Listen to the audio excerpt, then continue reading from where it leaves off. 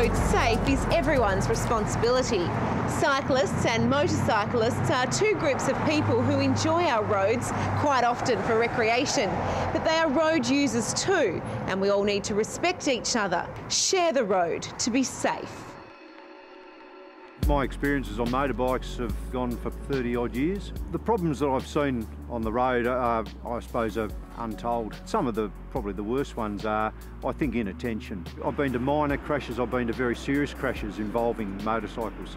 Where you go to a serious crash, there are a lot of emotions that run through your mind. There's anger, there's sadness, and you're not only for the person who's actually been killed, but for their family, for the person perhaps who's not in the wrong, who's been driving the other way and has had a collision with them.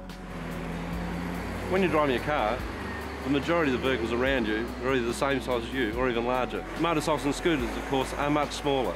Because we're this shape and the car's that shape and we're harder for people to see.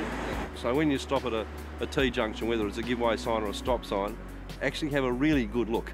You have to make an assumption on the bike that you can't be seen. Often people aren't dressed in high visibility gear like what I'm wearing at the moment. Well, it's important for motorcycle riders to accept responsibility for our own safety. At the same time, of course, we want all road users to be looking out for each other. Make allowances, give people space. This is cars and riders. We've got to understand that we share the road.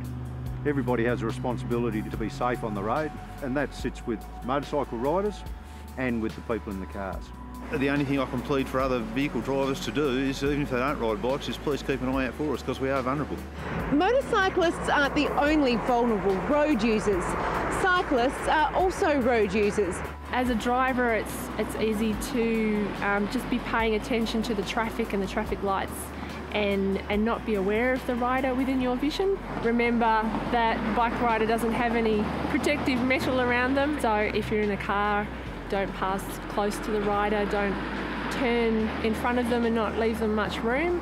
Bike riders need to remember how other people are perceiving them and to be as predictable as possible and aware of other road users. So how can you help to be seen on a bike? Well, wear bright clothing. If it's getting dark, make sure you have lights on your bike, and always use cycle paths and lanes where you can.